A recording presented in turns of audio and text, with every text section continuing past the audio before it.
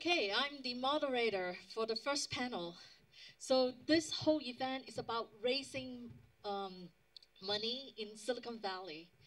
So we're going to go over the funding requirement. Just want to have a quick check. How many of you are startup founder? Can you raise your hand and hold your hand? Founders. Okay. How many of you are technical? Hold your hand. Technical.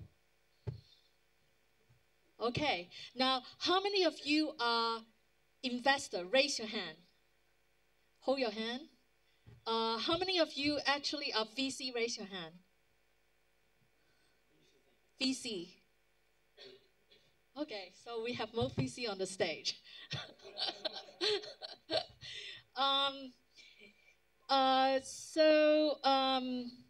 We already introduced all the speakers, so I don't have to go through, the detailed bio, but I would like to introduce them, the firm and the fund by asking, some questions. So, how many funds do you manage, and what is your fund size? Can we start with Alan? Sure, I'm the wrong guy to start with. So we are a family office. So we have been managing about 5 billion. And so the key distinguishing characteristics are that it's just one pool of capital that's always invested. And that means we don't have to urge a startup or a portfolio company to exit within a 5-year time frame to raise a track record so that we can show it to raise another fund. So we're fortunate in the fact that we don't have to fundraise and we don't have to kick companies out of the portfolio for an IPO. Okay, so we're going to go through this very quickly because I have tons of questions and very limited time. Just barely 1 hour. So Matt. Okay.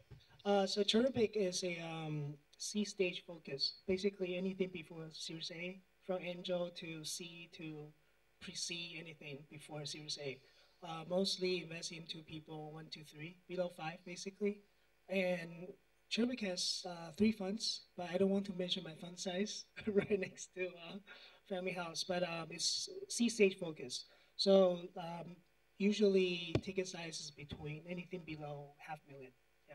Because it's a good number to start your own business at the mobile era. Yes, yeah. All US dollars, okay? Richard. So Iron Fire Capital, we have 2 funds. We have one fund is a hedge fund that invests in public equities. And then the fund that I think people are more interested in is our angel fund, which is new, it's about a year old. And we're about like 20 million. And we invest in both US and China, mostly in the SaaS, hardware, software integration, and platforms. Hi, good afternoon. I'm actually not from Silicon Valley, I'm from Shanghai. And I noticed that some of you started with not in the technology space, and then you can look for me. So we invest not only in technology, but also in traditional industry, especially service, education, and healthcare related space. And I'm from Delta Capital, and Delta Capital managing 2 RMB fund and 1 US dollar fund. And in total amount of equivalent to 300 million US dollars. And we invest in companies in mainland China, primarily in late stage VC stage or the early stage private equity stage. So basically it's the Series A and B rounds. And we mainly looking for company who we defines already passed the technology risk or the business model risk. And you have some reasonable revenue figures and doesn't have to be profitable. And you have a very, very big potential to growth in mainland China. And if you fit these patterns, please you can get in touch with me. Thank you. So since Archimedes Labs allowed me to go out here, they actually love me doing PR for them. So I'm going to talk about Archimedes a little bit. So Archimedes Labs is a Palo Alto-based startup incubator. We have a seed fund. So it all started by Keith Tear and Mike Allington in 2005, and TechCrunch was incubated by Archimedes Labs, acquired by AOL in 2010. Agile is acquired by LookSmart. Archimedes invests in mobile-first startup, and we look at three things: mobile, consumer, and social. So we can publicly announce that we have about 11 startup, and so we can go to the next area. So what is your investment thesis focus area? Starting from me again? Okay, thank you. And so we invest into clean energy companies. We invest into agriculture-focused companies. We have a bent to invest into automobile technology-related companies, as Bess highlighted. E-commerce, primarily for the consumer, and that's been where we've been investing. Matt, you have a lot to say. Yeah, so I basically Cherubic invest in anything that's disruptive. So we have portfolio from media, content, animation, hardware, software, wearable, e-commerce, social commerce, mobile gaming. We have about close to 40 companies in San Francisco area, China, Taiwan, Korea, and going to have Japan. And of course, I'm very honored to participate into 2 startups here in Hong Kong, and they've been doing very, very well, and I'm really impressed. And then so I basically, because I myself was an entrepreneur, so I really look into the product where can significantly disrupt the industry or ecosystem. That's basically what we're looking for. Well, that's great. I want to co-invest with you. So Ironfire Capital, we have about 20 companies in our portfolio right now, and we invest mostly in U.S. company, but also have several companies in China and Hong Kong. So actually, one of the company from Cyberport, CrunchBase, yes. We mostly invest in SaaS and also in cloud computing platforms. So mobile, cloud, big data, those are big themes. But also, as you know, wearable computing, hardware, these are also emerging trends that we also look at. For Delta Capital, we have 3 funds. The first US RMB fund was fully invested already. We invest in 17 companies. And the second RMB fund, we invested 9 companies. And the third fund was the US dollar fund, and we've made 4 investments so far. And our investment focusing area, one is called consumer, and the consumer is a very big concept, and we are mainly focusing in the consumer service, which actually including companies like a restaurant chain, and it can be educational related. We invested in one of the biggest kindergarten chain in China, and it also can be healthcare service related. So we actually put all these things in the consumer bucket, but actually there are lots of subsectors. And the second big sector is clean tech, and we invested in a company doing water treatment and solid waste treatment, and companies producing new equipment for lead acid battery manufacturing, which can create a lot of new lead contamination. But with this new technology, it can minimize the environmental contaminations by producing these batteries. And the third sector we are focusing is the TMT part, and we are mainly looking at technology heavy companies. And in this sector, we can take a bold leap to invest in the real early stage company. Actually, 2 of the companies we invested only had generating revenue with customer trial orders. But for this kind of investment, we put high emphasis on the technology entry barriers. So the 2 companies we invested all have technology from Boston and Silicon Valley, and they are doing manufacturing in Taiwan, and the main customers are in China and Japan and Korea. So these are the three type of broader area we cover. Thank you. The question is, how many startups in your portfolio and how many of them are exit? And can you mention any well-recognized startups? So I think some of them actually mentioned some of them, but I'm going to start with Archimedes Labs. So we invest in MDOT in 2012, and it was acquired by GoDaddy early this year. So we have a exit already, and we co-invest Quixie with Innovation Endeavors, which is like ex Google CEO fund, and Quixie is now in Series C, close 50 million. So if you go to Castro Street in Mountain View, you will see Quixie because it stands out in the middle of downtown with 3-story high building. Okay, so would you like to mention a few things that recognizable in your portfolio? Sure, thank you, Bess. One that is on fire literally recently called Tesla. Another one called SpaceX, which is shooting rockets into space. If you're in the consumer space, you might have seen or bought this one called Vitamin Water. You've seen it in the Starbucks outside. It got bought by Coca-Cola. Let's see, Yammer, for those in the B2B enterprise space, that got bought by Microsoft. If you're in double bottom line, someone mentioned that earlier. This company that came out of Stanford Design School called Embrace, which is targeting to save up to 40 million babies that die of hypothermia every year. And I guess those are the ones to start with, and I'll pass it. I'm basically a customer to many of your portfolios. Yeah, so to me, well, there's several things I'd like to mention. So one thing is a company called Zap. So if you guys go to Apple Store, there's a wearable, sports wearable, target for golf. So you wear on your golf glove and you swing, measure your swing path, and then you can compare with your coach or Tiger Woods, see how the angle difference. The company was funded by a former product manager of MacBook Pro in Cupertino.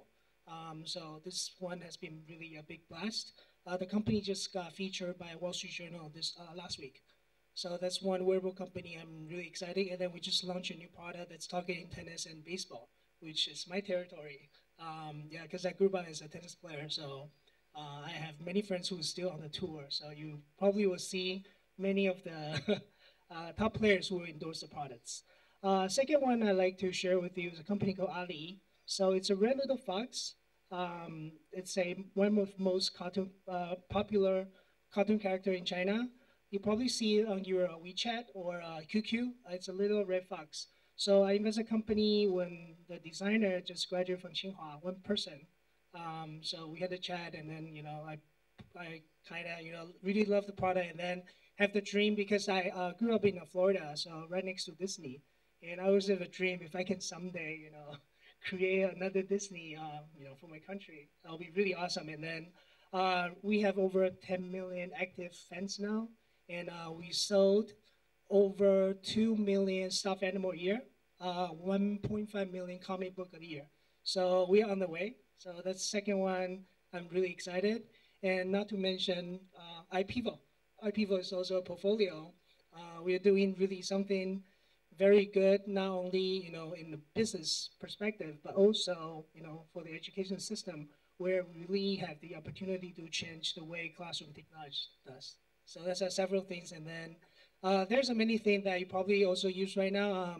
But for many of the deal, because like I said, I'm really hands-on, so I really like to work with the partner. Work with the entrepreneur and be their best partner and to grow the business. And the largest company I grew was a company I invested in 2006. 3 people, and today with 900. We are today the largest live video community in China. 250 million users, daily active users over 10 million. Yeah, several companies I help. So for us, I'll talk about like one company in each of our focus area. For SaaS, Those of you who are really into fashion, Fashion GPS is the company that we invest in, and it's like the leading B2B technology player in the fashion world. They basically manage all the Fashion Week, the New York Fashion Week, Paris Fashion Week, and also help them manage the sample tracking to working with like style.com and all the PR agencies. So really helping solve a lot of problem in the fashion industry, which has historically been very technical, you know. That's Fashion GPS in the SaaS side. Then on the platform side, we invest in a company called Scopely.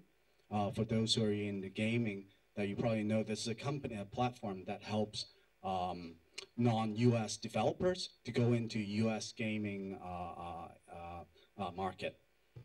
The third one would be hardware and software integration. We invest in a company called Dali Wireless. They do base station power amplifiers, so to help the both indoors and outdoor, especially with LTE, you know, like requirement in energy, bandwidth, accuracy. So Dali Wireless is disruptive technology that helps save energy by 50%, increase the throughput, and also increase the accuracy. So these are the companies that we're very excited about. And I think 2 of them are actually raising money. If you're interested, talk to me. There's one company in our US dollar portfolio which make it's called Cyberport. The technology was from MIT, and the company has over 2,000 patents worldwide, and they make the fiber optic chips for the current application is for the next generation high definition TVs. So the company come up with a new material which can reduce the cost by 90% compared to the mainstream competing technologies. So the company outsourced all its manufacturing in Taiwan, and currently have its customers in China and in Korea. Okay, so I'd like to mention 2 startups.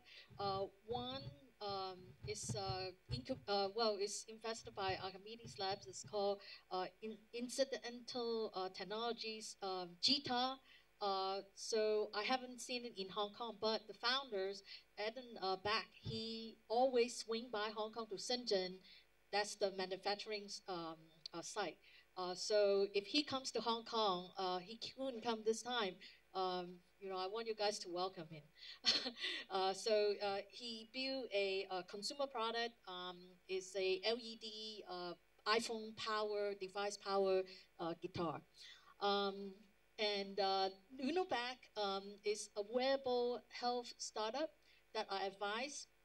And the startup also is go to China, Shenzhen, passing Hong Kong many times. I couldn't get the CTO to come today, but if he swing by next time, I will make sure that, you know, he talked to you. They actually have done a lot of press. They were featured on Opera magazine in September, the biggest issue. They are on, you know, Fox News, all the Forbes and CNN, you know, all the major outlets. So the next question is, what is your investment size? Seed, angel, Series A, or late stage? Do you lead or follow? We do all of them. So we lead, we follow, we go from 500K to 100 million in investments.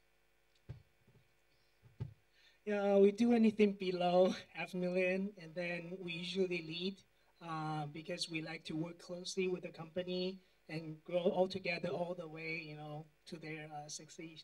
And then we also work with other partners. Recently, a project I worked with in Silicon Valley was with the Google Ventures, and Jason Horowitz. That's really excited. So we also like to work with, you know, the partner where Chirpy can give help, especially from US going to Asia, or, you know, Asia going back to US. Yeah.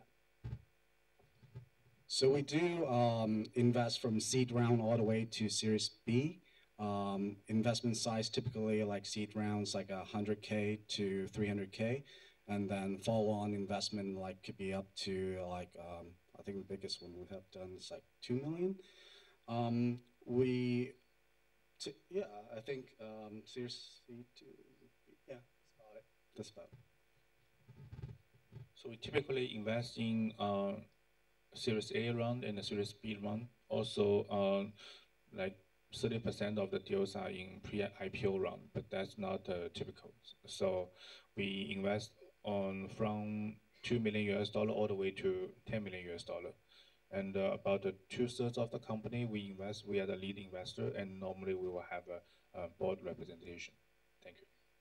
So our committees like to lead. We invest, 25K all the way up to 100K US dollars, and we like to be the first money in. Okay, so now I'm going to ask very quickly so we can actually go into the discussion. Have you invested in any Hong Kong startup, including startup founded in Hong Kong, startup based in Hong Kong, and Hong Kong founder? Our committees, so far, none. But I'm Native Hong Kong is one of the partners. Not yet, but I'm looking to change that. Well, I do, and the founders are here. So maybe I can introduce them a little bit. So Charlotte, she's a co-founder of Spotly. You guys probably read it on the article where they are just launching their products. It's a Pinterest for travel. So a lot of time when you go to travel, you gotta ask your friends, like, hey, where's the top restaurant to go? Where's the top place to visit? And a lot of people, like me, I travel, 80 to 40 places a year. So I actually been to a lot of places, and I have my, hot list. And I can actually create my list, and then everyone, when they go to a country, they can easily, with a press, and then you easily see like where to go, where to eat, and so that's the co-founder. And then I also have another mobile game developer, Platycy somewhere. So I'm really honored to work with Hong Kong team, and then I actually work with many teams. Like the team in Asia I've worked with, I think the Hong Kong entrepreneur is most international. Their thinking and their mentality is really global play, and I think that's really one of the most valuable assets to Hong Kong entrepreneur and startup community. And you should really leverage your competitiveness, and then really tackle into a lot of international markets. No wonder you're so busy having all these meetings. Did you close down this trip? Richard? Yeah, I absolutely agree. I think Hong Kong is one of the most diverse set of talents here, and we invest in a company in Cyberport. It's called CrunchBase. I don't know if Keith is here, but he's busy working on the product. Then I will also invest in a Hong Kong startup that also moved to Shanghai. It's called Mingbo. They do this interaction with ultrasound. Then also invested in 2 companies, also have founders from Hong Kong as well in US. Okay, currently, our portfolio do not yet have Hong Kong-based companies, but we do have a company who have Hong Kong-based CFOs. And we are actually looking at an early stage venture is from Hong Kong, and we are very interested. Thank you.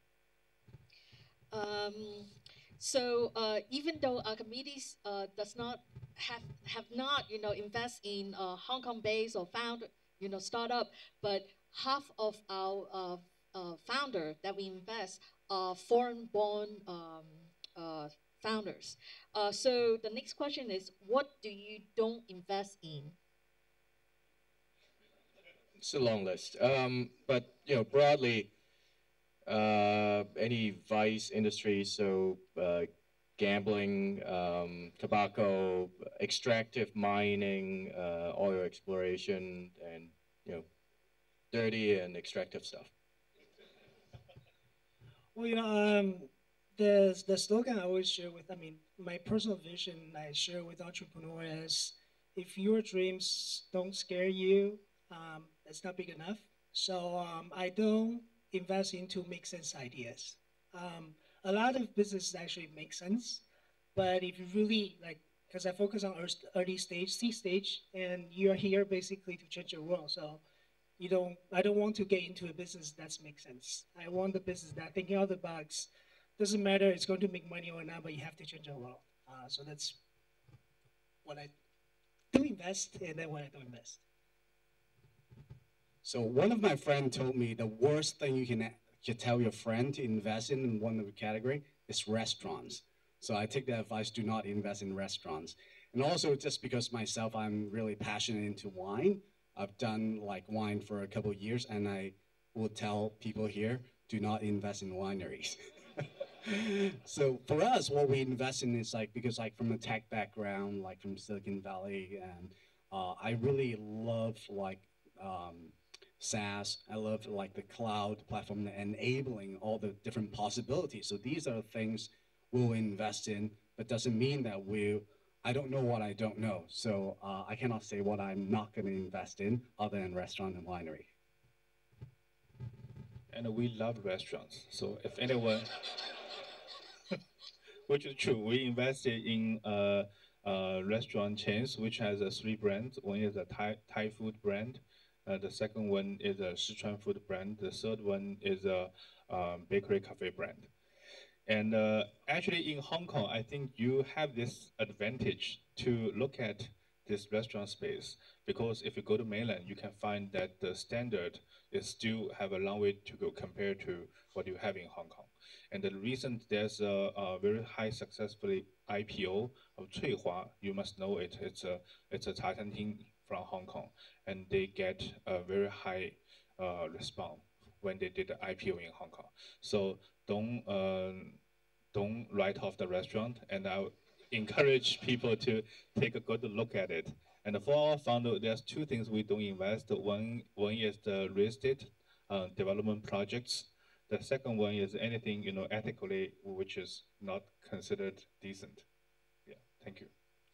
So Archimedes doesn't invest in startup based outside US, but we invest in foreign-born founders. We don't invest in any startup we don't understand, we can't add value. We don't invest in startup that outsource the entire product, okay? So we say no more than yes. So we turn down many startup actually get funded by, our friends like Founder Startup. Okay, so let's go to the main discussion.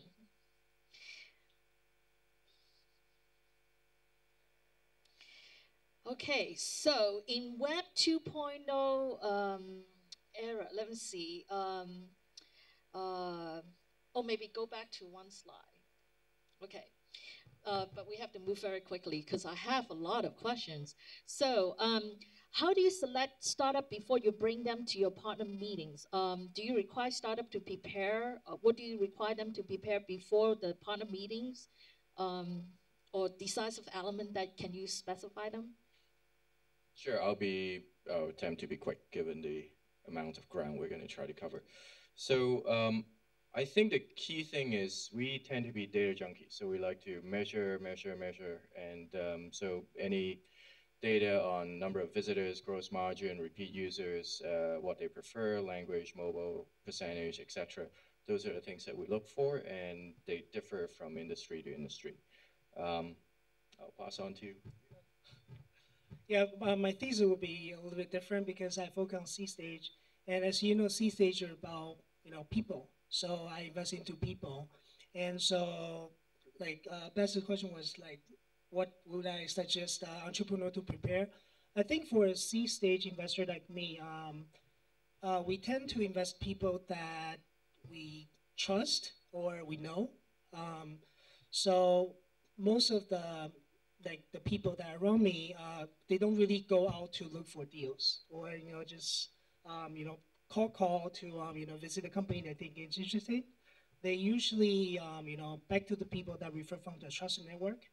So what I would suggest to the startups or entrepreneur who is considering to do C stage, try to meet as many people as possible and make friends before you are looking funding, because I mean, investors or the people that you bump into will not just refer you to the people that they trust or who will invest by just meeting you once or change the business card. And then try not to I actually bump into a lot of people and then they told me, oh, I know who, who's your friends.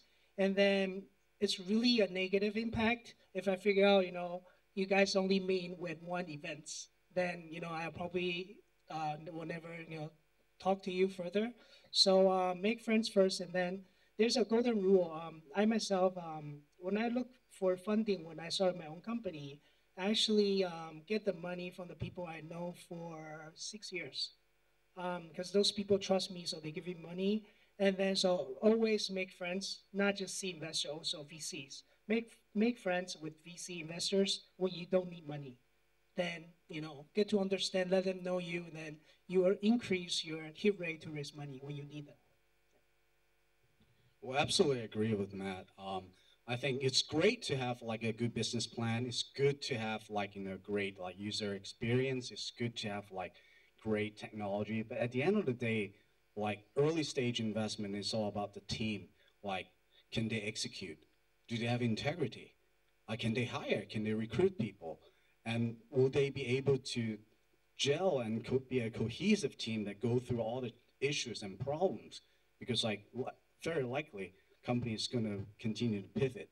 So the team, the cohesiveness of the team, and the team having the right composition is probably the most important part, and that's what we look for when we bring to our investment committee. We are actually a late stage VC and early stage private equity, and more is on the private equity side. So the company normally we invest already have a sizable business and revenue as well as profit, but we don't just reject company who do not have profit yet, but we have to convince ourselves that the company already passed the technology risk. So meaning that we will not invest in some innovative new technology, but haven't got any market feedback. And secondly, that we also don't invest in like company who haven't proven it has a viable business model. So we need to actually visit your customers and to hear their feedback and talk to your competitors and your suppliers. So we'll do quite thorough, due diligence about 6 weeks to 2 months, and before we can have our investment committee meeting. Thank you. So our committees also take a lot of risks, just like Matt. At our early stage seed, there's a lot of risks. We take the most risks in the entire pipeline. So we look at founders and also the founding team.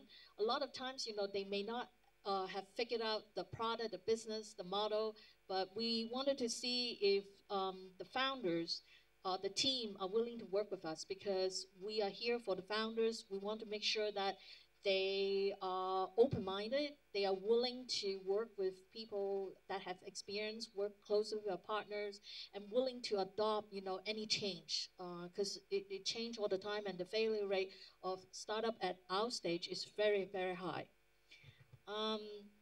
So that's kind of lead to the next question.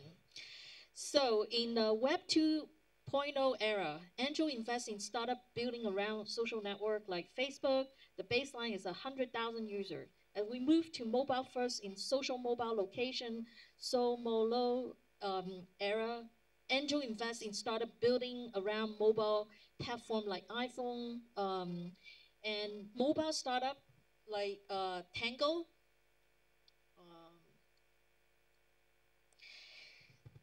Become #1 social networking app in 10 days, focusing in 9 countries. So why I'm bringing this up, because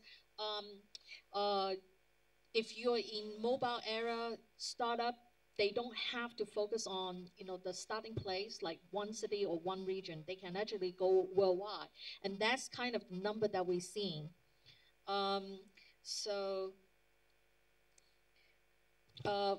For years, Hong Kong is competing with investment dollars from Singapore, and Hong Kong is small with 7 million population compared to South Korean or Japan.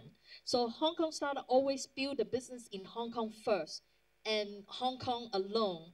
How does this mindset hurt their funding chances?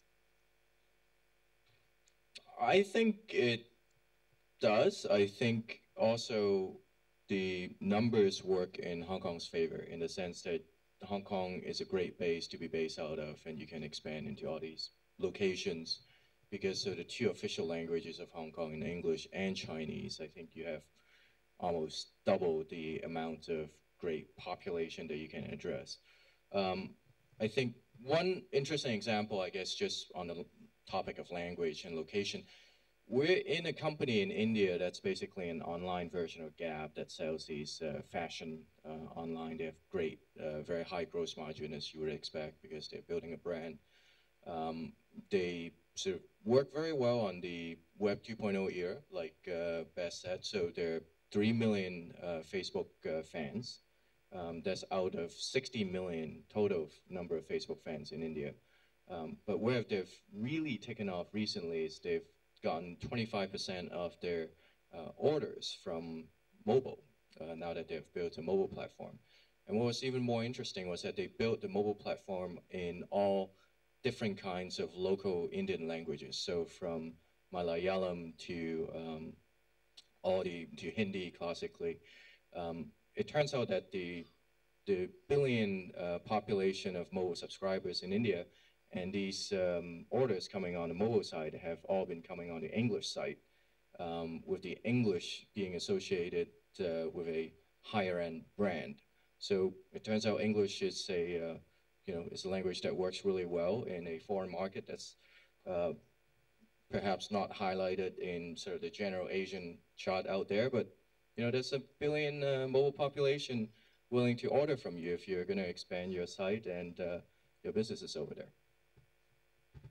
Well, yeah, I myself have two typical example where I think mobile in the current mega trend like wearables, mobile messengers is actually a great opportunity for entrepreneur in Hong Kong to go globally.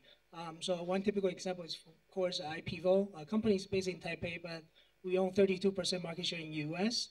I have another team in Beijing, a team of 11. We have 80 million users, mobile users worldwide. 85% is outside China, which we have no clue initially why there's so many users coming out of China, but this really gives you the opportunity to address user outside, globally. Basically, it's very flat. And but one thing I like to, one advice I like to give to entrepreneurs actually in Greater China. So I have about 5 companies in Taiwan, and then of course a few in Hong Kong, and maybe 20 something in China. A lot of actually later stage investor, when they get into the mobile or consumer internet companies, they want them to tell them what their China strategy is. But I personally do not advise the startup team in Hong Kong or something in Taiwan to go to China, because first of all, the competition is extremely harsh. Secondly, it's not just a language. Language really doesn't mean you really know the market. So it's a completely different market, and you can see so many players, no matter how deep your market is. In US, Japan really have hard time entering China. It's a huge market. If you have a good partner in China, definitely go for it. But if you don't have a local partner, there's a huge market in Southeast Asia, Indonesia, with 80 million Facebook users, Philippines, Thailand. The company I just mentioned, 30% are actually in Thailand, and they generated a bunch of dollars every month with the 11 team. So that's the advice I give you. And then the other advice I want to give you is that because most VCs, I'm not sure about Angel, but most VC have a regional focus, because when they raise fund, they need to propose a theme. for example, I'm a VC focused on US or focused on Korea, then anything outside that they cannot invest. So, but before, I think, because I started my VC career in 2004, I think 2004 to 2007, there were many VCs in Hong Kong. They are basically investing, companies between Hong Kong and China. But right now, a lot of people move to China. There's fewer VC here. So if you want to raise fund, of course, first of all, you need to expose yourself and penetrate the global market. Secondly, you might want to also build your brand and then meet some network in maybe Singapore, Southeast Asia, or Japan, Korea, or Bali, where they do cross border. That's the two advice I would like to share with the audience. Yeah, I want to address that. Like as Alan said, Hong Kong is a great place to test the market. It has the diversity, it has a lot of early adopters, and also a great launching pad to like the rest of Asia. And as Matt mentioned earlier, that this is a very unique place. Like we're having the Cyberport, having this kind of infrastructure to support the growing community of like entrepreneurs is very unique. So as an entrepreneur, you want to think about what's the advantage that Hong Kong can provide you. It may not be the final place that you will stay in Hong Kong and grow your business, but it will be a great place to start a business, go through the process, iterate, and also might be like a great place to re-export and like from Hong Kong into somewhere else, just like CrunchBase in Cyberport. Started in Cyberport, moved to Oregon with the Nike Plus accelerator program, and found its root and its customers really resonating in the US market. And they're now growing and expanding in the US market. So I would say that don't be bounded by Hong Kong being a small market. Look at the positive side, like the glass is a half full. Like what are the advantage you can take advantage of here and then use it as a launching pad to the rest of the world. Yeah, I couldn't agree anymore. And I look at the figure on the map, the most attractive figure is that it's 1.3 billion and speak the same language. So I would totally agree that you should use Hong Kong as a starting point and look at the Greater China and including Taiwan, which has 26 million people and 1.3 billion people in mainland.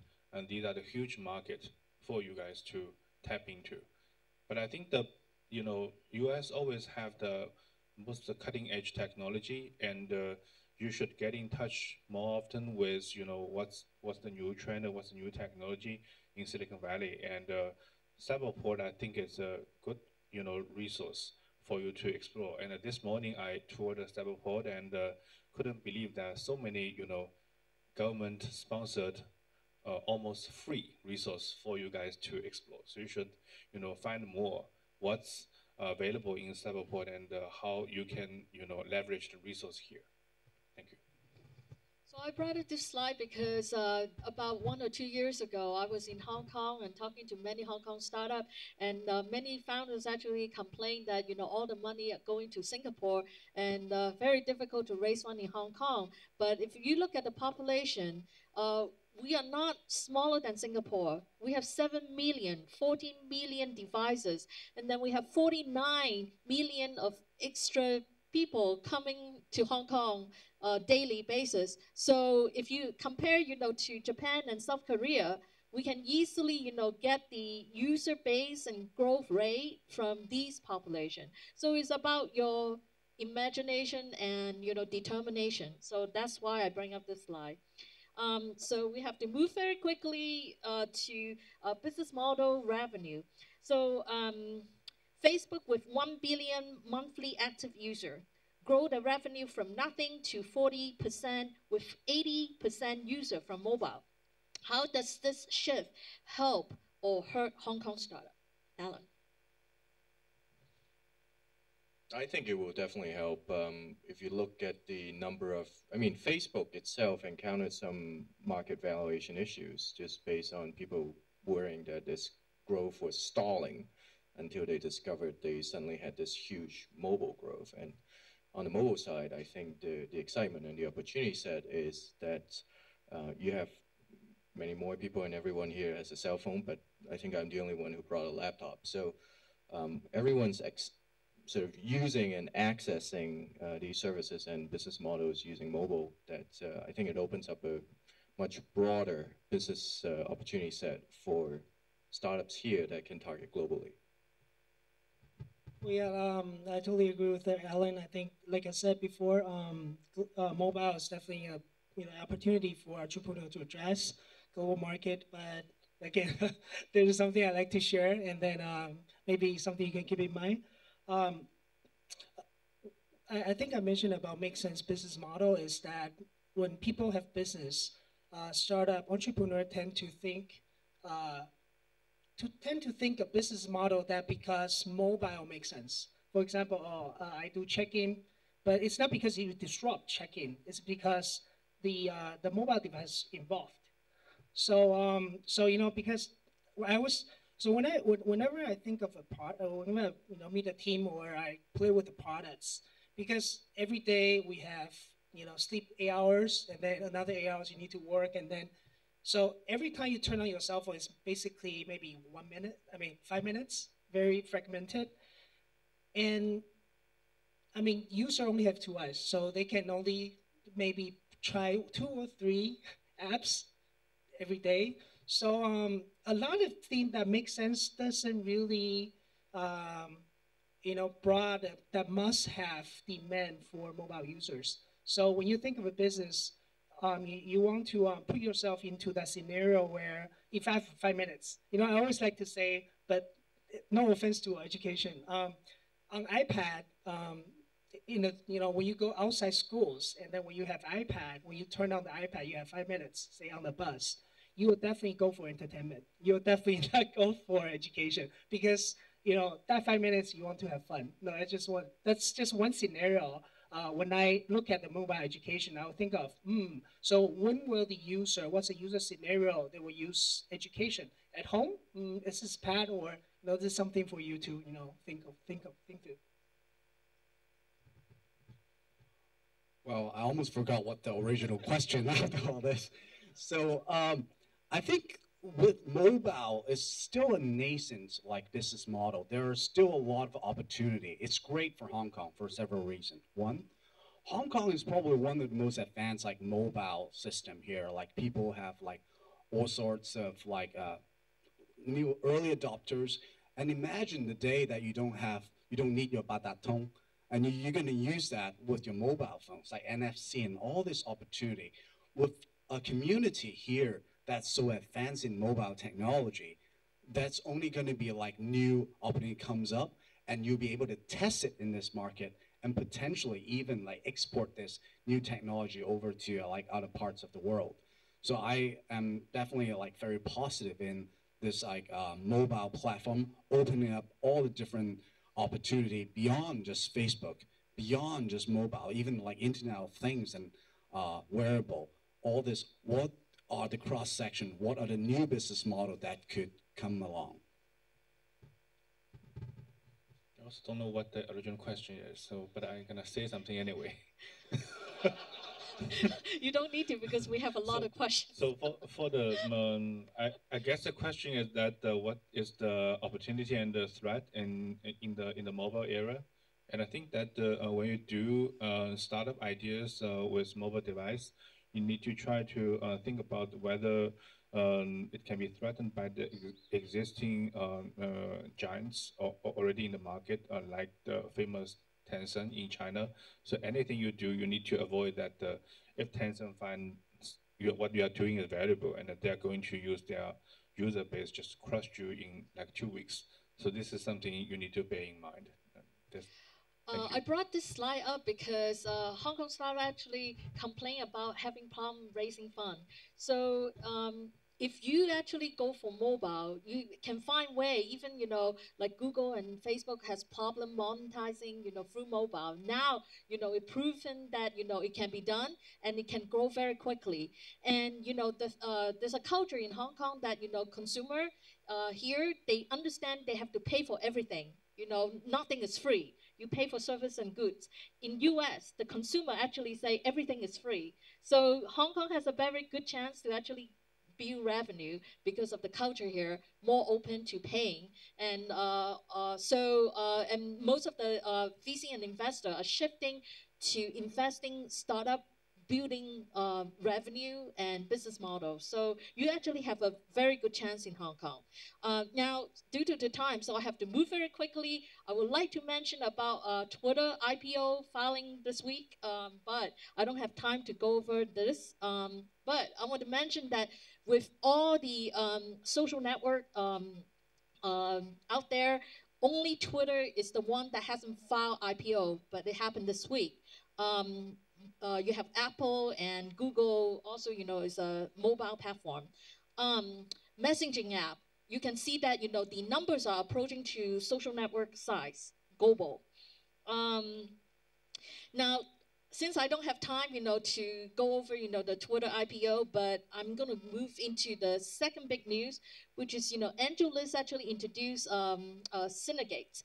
It basically allow angel investor to allow other followers to follow the fund, and they will give a percentage, and whatever they invest, they will follow. So there's a big discussion, debate out here, and for example, Jason Calacanis claimed if 3 super angels like David Morvan, Path founder, and Kevin Rose, which is Google Ventures partner, if they combine force together, they can replace VC Series A. Super angel can replace bottom rank VC. So in Silicon Valley, startup founder raise fund from alumni network like Berkeley, Stanford, or corporate alumni like eBay, PayPal, Google, Facebook, incubator alumni like YC, Techstar, and founder raise fund from angel celebrities on AngelList. And most Hong Kong founders didn't really come from these high-profile network. They don't know these, super angel in person. So how could Hong Kong investor help? Let's hear from the expert. So it's it's new things going on. Sure. I think the very first thing is to sign up for AngelList. I think all of you should do it today if you're not on it. How many people are on an AngelList today? Yeah, I think the rest of you need to do it. The value of the network is the number of nodes and the number of the connections between the nodes, which is exponential. So, I think to Bess's point, the key thing is you got to get on the network and start to work with some of these people. Yeah. Oh, yeah. Yeah, I totally agree. I think everyone should sign up. And I myself actually also have many friends who's, investing through AngelList, and then I also have a few portfolio that's, working with AngelList. But again, I have other stuff to share with you. I think, I wish, I can have, a platform like AngelList when I started up. But, my lesson to raise fund was, because, grow a company actually have a lot of uncertainties, and you do have people who can, stand by you and then, give you advice, help you, and then grow the company. And then you also need a lot of resources, when you grow the company. And I think crowdsource is really a good, platform for you to, find money. I think finding money is, the cost is much cheaper. But I would actually agree with another Matt's point of view where I would suggest you to find a lead investor who actually can help you and will be more hands-on, and then try to leverage AngelList to fill up the rest, and then you will have a good dynamic of investors who can help you all together. I actually do have a few friends who maybe collect 20 money from 20 investors, and I actually had a coffee with him. I said, because I run a company, so I know like the process to interact with the investor. You have to prepare reports. You have to actually prepare reports is a good exercise for you to know more about yourself. But he said, oh, most people I never met, and then there are a few only come to my office once. So you know it's really a decision called see what kind of investor you want. But you know, as an early stage, you want a lot of people who can help together. But also there's a one or two that's more hands-on and stand by you, help you to grow. That's my advice. So I'm going to answer about like what Hong Kong investors can do to help this ecosystem. So the first thing I want to is actually an action I want to call for all the audience here. We need more people to join this like entrepreneur community. So imagine that all 400 or 500 people here, all of you spend 1 hour, 1 month to mentor one of the startup company here. We'll have like 400 or 500 man-hour per month. That is one thing we need. And if you have spare money, instead of like gambling on like, horse racing, why not spend some money to help one of your friends or some of your friends' friends like start up, like be an angel investor. It doesn't take that much. Join the bandwagon. That's number one. Number two is I call for other fellow angel investors to work together, so we can co-invest together. We share deal flows, and we will. And I'm the first one who's going to sign up and say, I will share deal flow with every angel investors. I will share with you what I know. And transparency is a good thing for the community. And the third thing I want to ask for is like for angel investors or other like VC investors, how do we help the entrepreneurs be successful? And this is the core of why we do investment in the beginning. It's about like helping to build great business. And for us, like we know we have like resources from the hedge fund side. I use some of the resources to help our portfolio companies do research. And we happen one of my partner runs a design firm. So we snatch 3 of the top designers to help our portfolio company to do design work. So what I'm saying is like, instead of just like providing capital, what other value, what other things we can do to help entrepreneurs be successful? And if we all do just 1 hour per month, everybody do something for this community, and we'll have a much stronger and growing community. Thank you.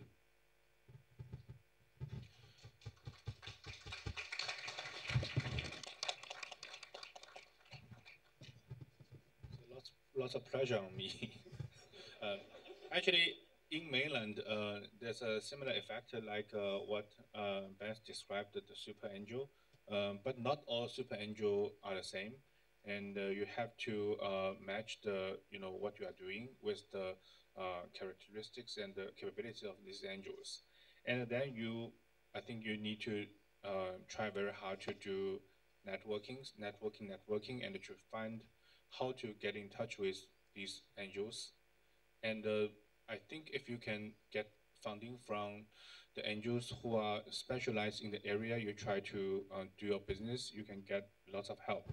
Not only the fund they give you, but also the resource and network they can bring.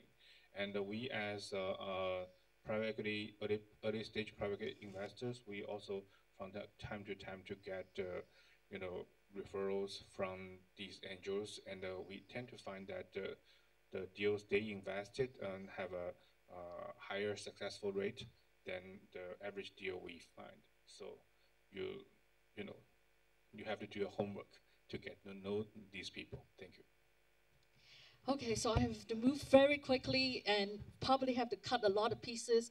VC recruited successful founders as partner. VC hire startup founding engineers. Now VC move down the chain. VC recruit product manager, even evangelists at VC partners.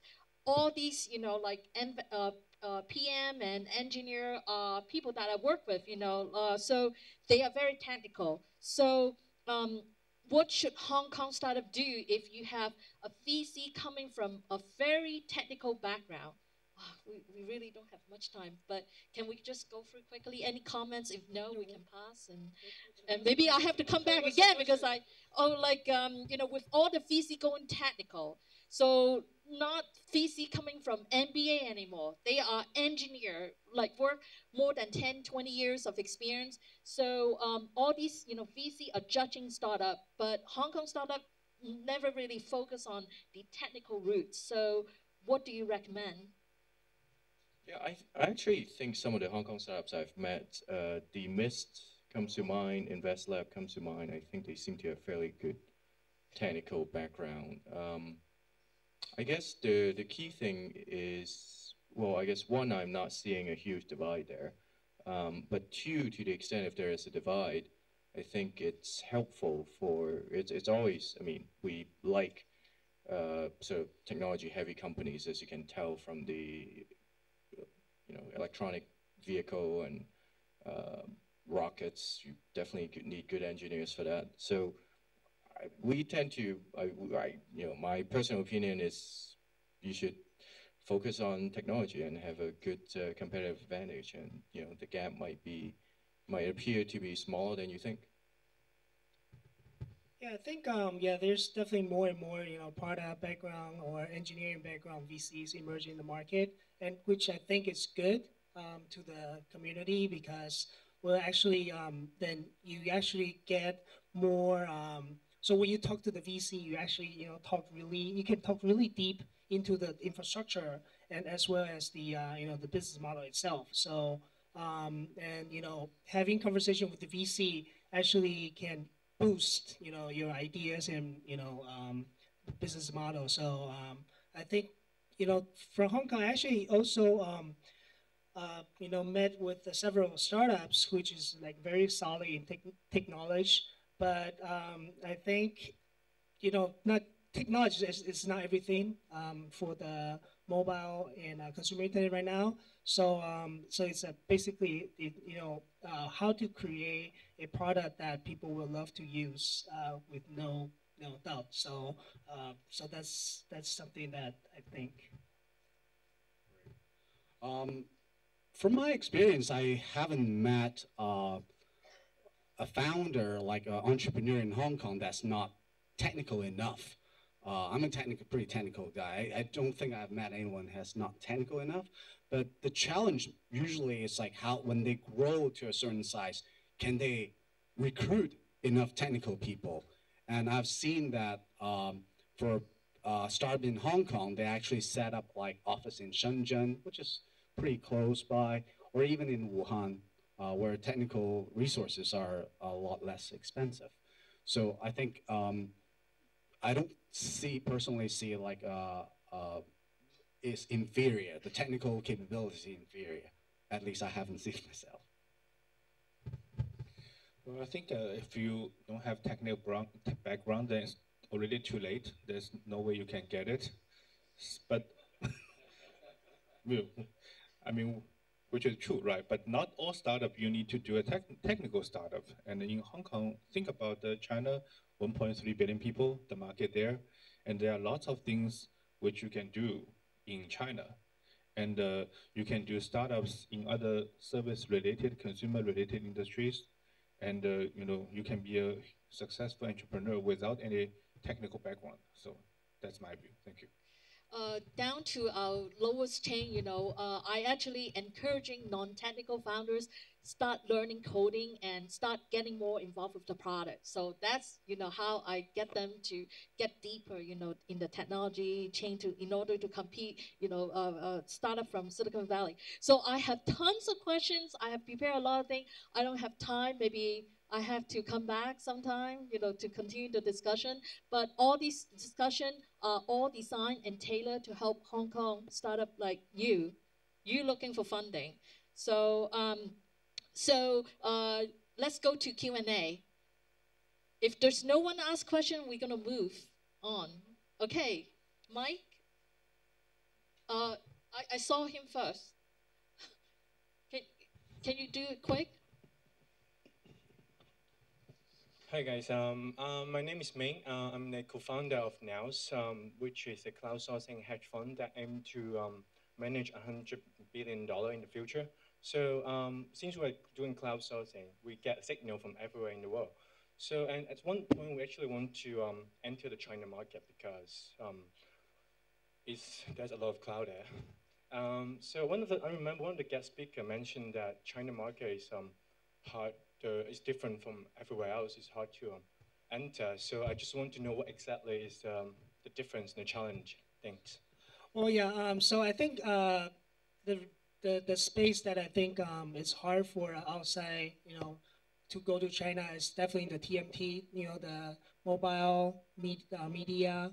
And the reason why is because there's actually a lot of because there's more and more different business model emerging in China. So there's a lot of different new policies pumping out the market, and also in terms of the infrastructure wise, or the restricted business area, that's a lot of things that change very fast and very quickly. So it's better to, like I said, it's a huge market, and then if you have a good local partner you can work with, then that's definitely the market you want to address.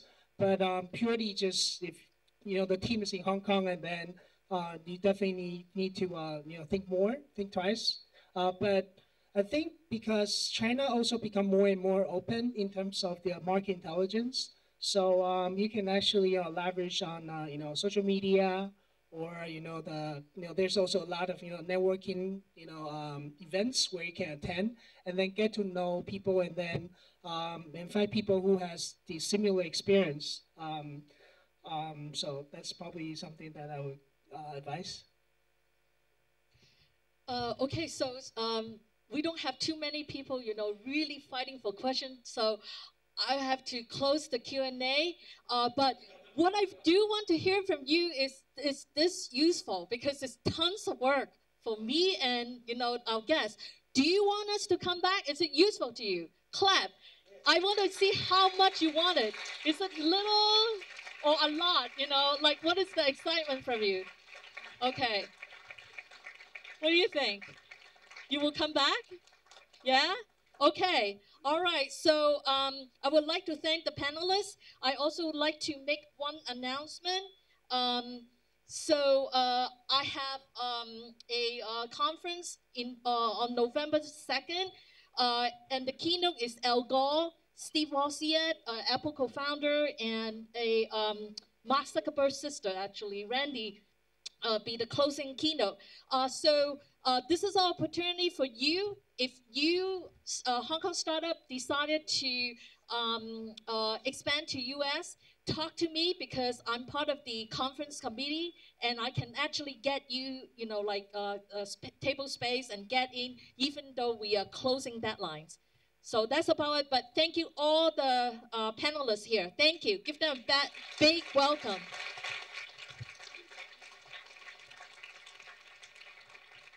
So I'd like to pass the mic to Matt. He's leading the second panel.